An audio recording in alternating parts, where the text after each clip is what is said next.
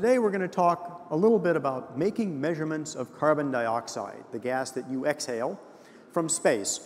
But before we get into that, we're going to step back a little bit, and I'm going to try to give you a brief overview of why we might care about this invisible, odorless gas, and what it's doing in our, not so much in our climate system, but basically just how it passes through the system. We'll then learn some things about carbon dioxide that might surprise you. You might know about human emissions of carbon dioxide, and you might know some other things, and we'll start with some of those.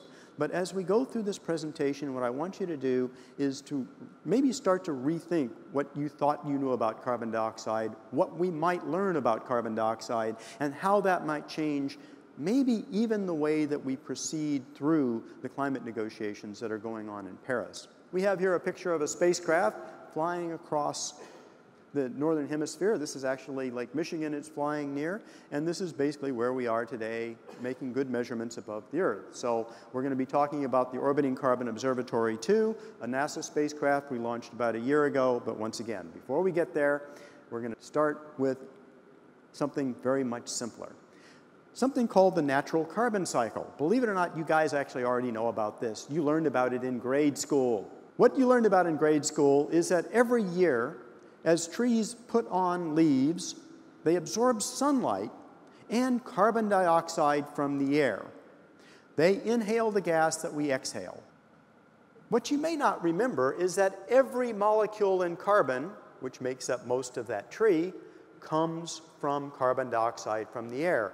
And every year, as trees in the northern hemisphere start blooming, they actually pull so much carbon dioxide out of the air that we can measure it with our instruments displayed around the surface of the Earth. And the amount of carbon dioxide they pull out of the air every year is 1 to 2% of the carbon dioxide in our atmosphere. And they've been doing that year in and year out. So spring and summer, they pull carbon dioxide out. Fall and winter, they put most of that carbon dioxide right back into the air. You're going to see a little bit more of that in a minute. So you remember all of that? You learned that in grade school, right? But now notice that the slope is going up a little bit here and to the right. The amount of carbon dioxide in our system is increasing over time from values that we've actually seen about a 40% increase in the carbon dioxide abundance of our atmosphere since the beginning of the industrial age.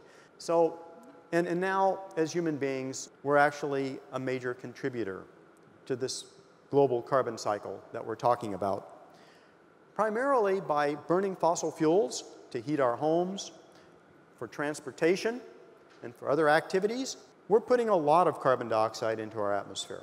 How much, you might ask? Well, it turns out it's about 40 billion tons of carbon dioxide that human activities are adding to the atmosphere every year. How much is that? It's about 5.5 tons of carbon dioxide for every man, woman, and child on the planet. It's a lot. How much carbon dioxide is that in reference to how much we have in the atmosphere? It's enough to increase the carbon dioxide abundance of our atmosphere by 1% per year. In a century, at this rate, we would double the carbon dioxide abundance in our atmosphere, okay? But we've been making, and we actually know that because we've been making very detailed measurements of carbon dioxide over the entire Earth since about 1958. And here we see a record that starts in 1979 when the carbon dioxide abundance of the atmosphere was about 333 parts per million. We measure carbon dioxide in parts per million, and so that's what you see. You also see what's going on here. These are stations, an increasing number of stations that we're putting from pole to pole, South Pole to North Pole. This is the northern hemisphere. Notice it's going up and down. That's the Earth breathing. Spring, summer, fall, winter. Spring, summer, fall, winter. Isn't that neat? We can actually measure that signature with our instruments on the ground. Now, these are where our instruments on the ground are. We have more and more of them every year, about between 100 and 150 of them reporting every week. But what they're showing us is that the carbon dioxide, as we've seen here, has just been moving up and up and up and up, hitting about 400 parts per million now very, very regularly every year. That's a 20% increase in the carbon dioxide since we've been making this measurement. We've changed the atmospheric concentration of carbon dioxide by 20% since 1979. And we know that because we make very accurate measurements of this gas from a whole host of sites around the world. But that's just half the story, and that's not even the interesting part. The interesting part kind of starts here. I told you we know how much carbon dioxide is building up in the atmosphere, and also we know how much carbon dioxide we're putting into the atmosphere pretty accurately. That's what's shown with this gray curve that's going from the lower left to the upper right. This is the amount of carbon dioxide produced by fossil fuel combustion. As we burned more and more fossil fuels faster and faster since the 1960s shown here, we've actually increased the amount of carbon dioxide emissions from that. How do we know that? Well, we know that because people tax fossil fuels. They keep pretty good records of how much is mined, how much is transported, how much is actually burned every year. The uncertainties are shown by the gray up there, you see. You see how much uncertainty there is on this? So we know how much carbon dioxide we're putting into our atmosphere from that. Another thing that's much more uncertain is by land use change. So let's look at that. So carbon dioxide from fossil fuels, yeah, we know what that is. But land use change is slash and burn agriculture, deforestation, things like that. It's also producing an increase in the carbon dioxide abundance of the atmosphere. But how much is it increasing the carbon dioxide in the atmosphere? How much do these two terms contribute to the increase in carbon dioxide that I showed you on the previous presentation? How much? Shouldn't it just add these two numbers together, and if it all stayed there, that's what you would see, right? That's not what we see. Because I told you, we're making very detailed measurements of carbon dioxide in the atmosphere every year. All you have to do is integrate them and say how much gets added every year, and the answer is weird. This curve shows the atmospheric buildup. It is not the sum of these two curves. It's half of those two curves. Only half of the carbon dioxide we add to our atmosphere every year by burning fossil fuels stays there, on average. The other half is being absorbed by the oceans and by the land plants somewhere on the planet. We know how much is going into the ocean because as it goes into the ocean, it makes the ocean more acidic. We're acidifying our oceans. Why do we carbonate soft drinks or beer? Keeps things from growing in it. We are carbonating our oceans. 10 billion tons a year of carbon dioxide generated by burning of fossil fuels is ending up in the ocean. But that's really weird, and we can measure that pretty accurately too. But the really weird thing is that somewhere 10 billion tons of carbon dioxide is going into the land, into trees. That's more carbon dioxide difference every year absorbed by every forest known across Eurasia. It's a big thing. Have you seen a new rainforest spring out of someplace every year for the last maybe 50 years? That's how much carbon dioxide we're talking about, disappearing somewhere into the system, and we don't know where. So, what natural processes are absorbing half of the carbon dioxide we're emitting? We don't know. Another weird thing. Notice how smooth the inputs of carbon dioxide are into our system, but also notice that some years, almost 100% of the carbon dioxide we put into the atmosphere stays there. Other years, very soon afterwards, almost none. What's going on there?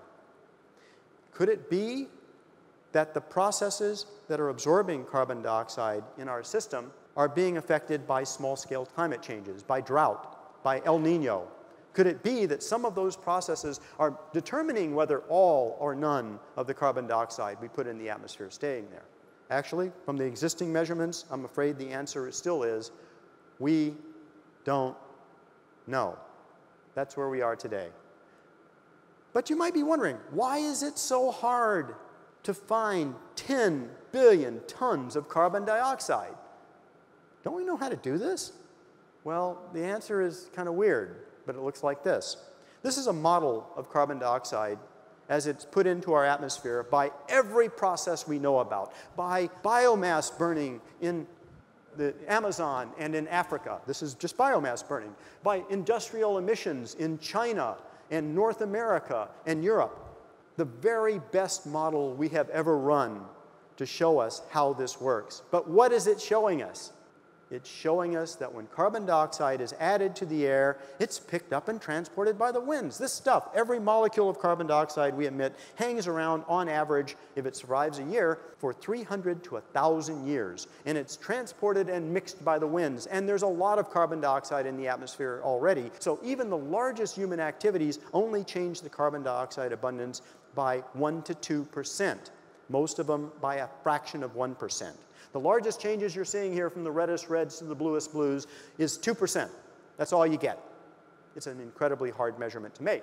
Now, notice when we first started talking how red it was up there, that's because we started this movie in January, when the northern hemisphere land plants were all dormant. As we've been talking, we've gone through March, April, May, June. Those plants are in their Wonder Bread years. They're actually pulling, very strongly drawing carbon dioxide out of the air. And look at what it's doing. It's absorbing all of that carbon dioxide up there. This is that spring drawdown. This is what we know happens every year. So this is what's been going on. It's a very complicated system, but if we could crack this system and actually make measurements as good as this model, by the way, is wrong. We ran it for 2 years, guess what? It'd get the wrong answer. First year it'd run fine, but it doesn't have that sink in it that's absorbing that extra 10 billion tons over land, and so it'd get it wrong the next year. The CO2 amount would increase too fast. So that's where we are. We don't know it today because it's a very complicated system. One way to improve our chances of studying this system is do just what we did for weather. I told you before that we understand where carbon dioxide is going in our system because we have about 150 stations around the globe making these measurements right now. How well could you predict the weather if you had only 150 weather stations? About as well as we could do in 1930? Not so good. The way we've revolutionized weather prediction is to fly a bunch of satellites in space and make a lot of observations from those satellites and then actually start to study things like surface temperatures, precipitation, where the plants are growing, how the ice is evolving over time, and other factors, other things that we've learned to study. So we've gone to space to study these things, and finally, even though this turns out being a very hard problem, it took until about 2000 before a couple of groups finally started to understand how we might measure an invisible gas from space to an accuracy of a couple parts per thousand. It's just hard. I led a group back in 2000 that came up with a measurement concept in measuring the absorption of reflected sunlight as the light goes from the sun to the surface up to the satellite.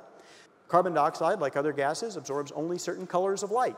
We monitor those colors very, very accurately with a very, very sensitive instrument with parts and pieces derived from things like the Hubble Space Telescope. And we were able to actually make a measurement. So we put all of this stuff together, we put it into a proposal, and we proposed it to NASA as a competition with 30 other possible Earth science measurements, like some of those you just saw. We won. So we started building the Orbiting Carbon Observatory in 2001. A couple of years later, our colleagues in Japan started putting together the Greenhouse Gases Observing Satellite. And this actually was a much more ambitious mission than ours. It cost about 3 times as much. It's about 3 times as big. And it measures methane, the second most important greenhouse gas, as well as carbon dioxide. Very, very important. So almost immediately after they got started, they actually sent me a message saying, let's get together and work together on these 2 satellites. We're trying to make the hardest measurement that has ever been made from space. Let's get together and work together and see if we can cross-calibrate these 2 instruments and maybe get measurements we could eventually combine to learn even more about carbon dioxide in our system. We, of course, said yes. We started working together instantly, and we basically have been working together very, very closely ever since. We also had a little race to the launch pad. They won.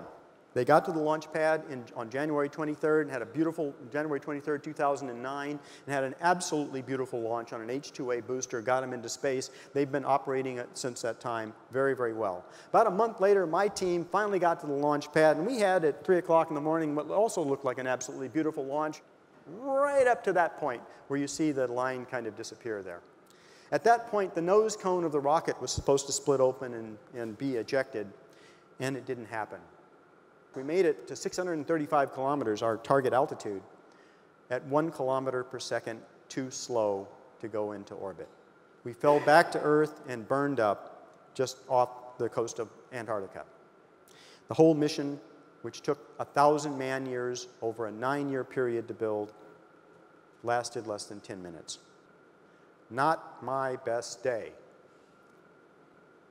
But it wasn't over then, even for us, because it turns out the thing that survived was the collaboration that we had started with the Japanese. They had a spacecraft in space that was operating beautifully. So before the sun came up on that bad morning for me, their team came to me and said, come work with us.